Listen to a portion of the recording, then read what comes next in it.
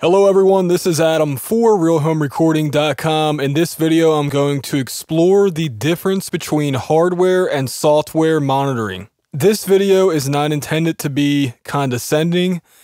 In fact, it's quite the opposite because I made a huge amount of mistakes while learning how to do audio engineering. That's how I got to where I am nowadays, and I still make mistakes. I'm still learning. I'm trying to always improve at what I do.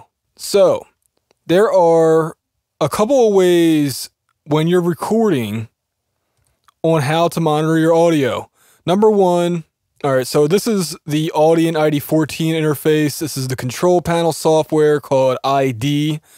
But the mistake that many people might make is this.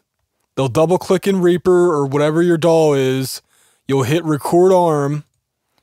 And then you'll hit this button right here that says record monitoring. If I turn it on, this is what happens. Check, check, check, check, check. I don't know if you can hear that or not. There's a delay. There's a delay. Yeah. It should be going to the screen capture software. I'm going to turn it off. Check, check. Okay. So, as you can hear, there was a delay in my voice. I'm going to turn this off now. So the reason for that is because right now I have my sampling set to 2048 for my buffer setting. In fact, I would normally have this set to ASIO, which I'm not going to click on because it'll actually crash my screen capture. But it would be set to ASIO, which I talk about in another video. And my buffer setting, if I were recording, would be set to 64 samples. And the reason for that is because that's the lowest that this interface can do. That is because I want to be able to record with the lowest latency possible without clicks and pops. Now, your computer may not be able to support that because it's old, it's too slow, you have something set wrong, and that's somewhere where you're going to have to talk to possibly the people that make your interface, and they may have suggestions for you. The way that I have my system set up right now, which is an i7 4th generation Intel processor, and I have, like Western Digital hard drive. Actually, it's a Seagate hard drive, a Samsung SSD, and USB 3.0. So I have a pretty good system. And the way my system's set up, I can actually do 64 samples without a problem. But your system may only allow you to do, let's say, 256 samples of buffer, okay? And in that case, that's just what you got to do. The problem with that is, if you try to do any software monitoring like I just did, there's going to be a delay. There's no way around that, with one exception. If you either have a PCI interface or a Thunderbolt interface, at that point, you have the top-notch digital system, and your what's called round-trip latency will be so low that you can record with it as if it were analog hardware. So, the workaround to that is twofold. Because I don't have a Thunderbolt interface or a PCIe interface. I have USB 2.0, okay? So here's what you do. First of all, let me cancel out of this. First of all, under your interface, as you can see right now, I have this muted. It's a big red M. That's my mute button, all right? And that is for the reason that I don't want to hear myself right now. If I click this button, here's what happens. Check, check, check. Check, check, check. Can you hear that? I can hear that. I don't know if it plays for the screen capture software. I'll find out when I'm editing this. But right now, there's virtually no delay. It's so little that I really don't even hear it that well. It's almost like I'm talking through a mixing board. Almost. So, that's step number one if you want to hear yourself. Now, if you don't want to hear yourself, you mute it, okay? So it's muted now. Here's the other thing. Right here under Again, this is the control panel software. Your DAW, your interface will be different from mine, but you have two options. You have your main mix. If you look over here, it says main mix. All right, my speakers are through my main mix. And you can either have your headphone output or your speaker output set to either the Q mix or the main mix. And the way you do that is by pressing these buttons. So I'm going to do it on the headphones because I don't have that on right now. So the headphones will now be receiving the secondary output called the Q mix. Now, under Reaper, you're going to have to adjust that possibly for the output, because by default, if I say I just clicked on the in and out, I only have the main output going. Actually, I should click on this one. See how it's set to 1 and 2? All right, now if I hit add, it should show me my other output options. Okay, it doesn't because I'm not under ASIO. Normally though, you would see 4 outputs and those 1 left and 2 right. And the 3 left and 4 right would be the option that you would choose. That way you can have all your output going to the Q mix, and then from within the software is where you can adjust everything. So first of all, what I do, the very first thing is I turn the Q master all the way up, because all my other Q, see the Q thingies here? The Q sliders thingies. Jeez, I sound like I sound like a girlfriend. So the Q mix is all the way down, right? So even though I have the master up, you won't hear anything right now because all the sliders are all the way down, with the exception of that one. Okay, now it's all the way down. All right, so now you wouldn't hear anything.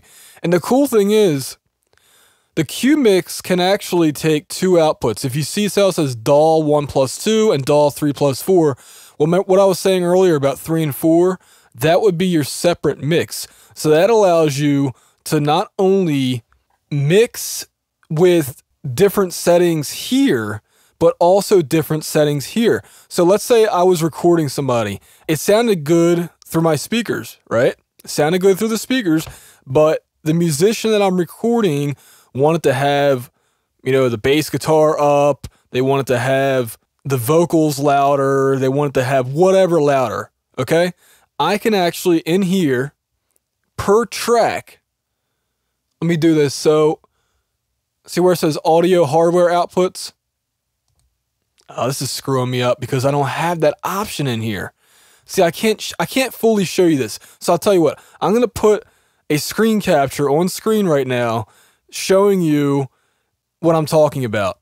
So at that point, you'll have 2 additional hardware outputs, and you can adjust the volume for each individual track for that output.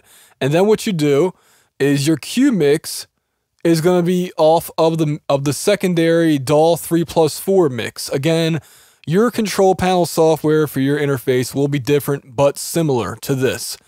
So right now I have my left channel panned all the way to the left. I have my right channel, DAW 4, panned all the way to the right, because then in headphones, it'll be to the left and right channel, the speakers there. Now, I could also, just so I hear it, put my speakers on Q mix as well. There's a 4th option, which I don't recommend, because if you click on it, this message pops up.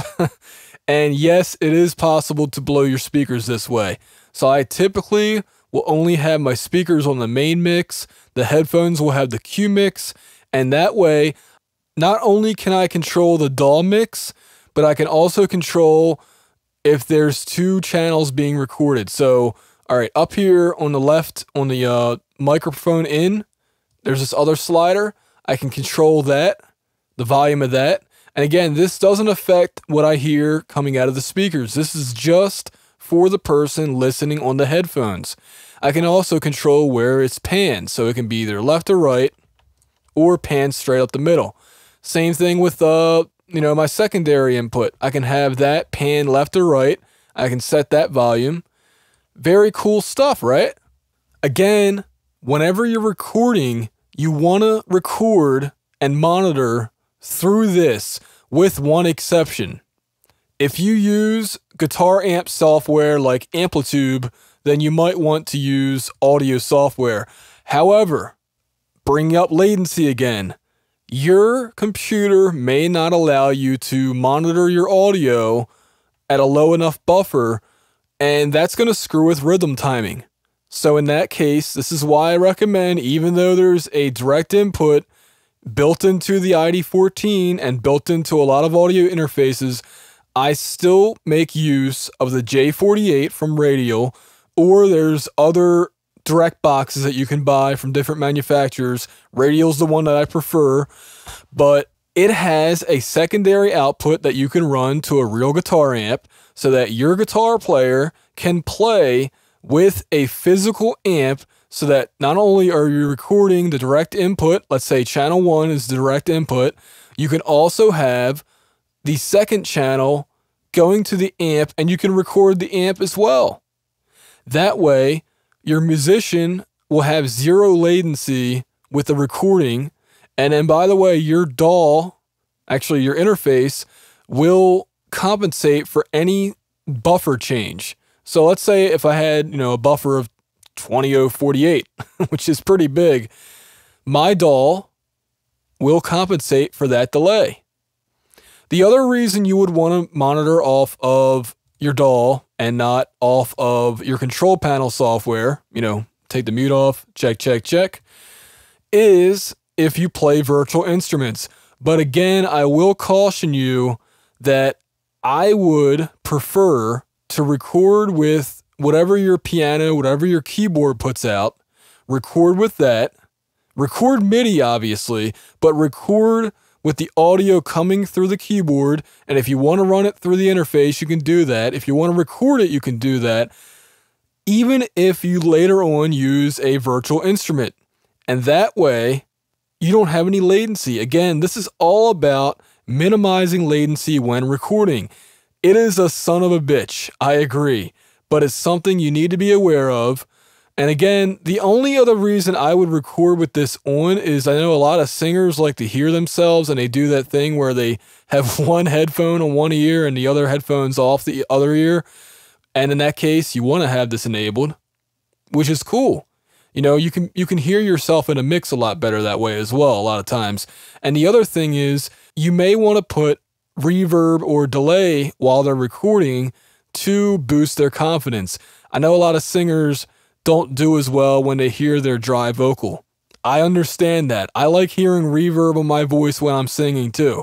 It's that shower effect, It's like I feel more confident in the shower because I hear that reverb coming off the shower wall.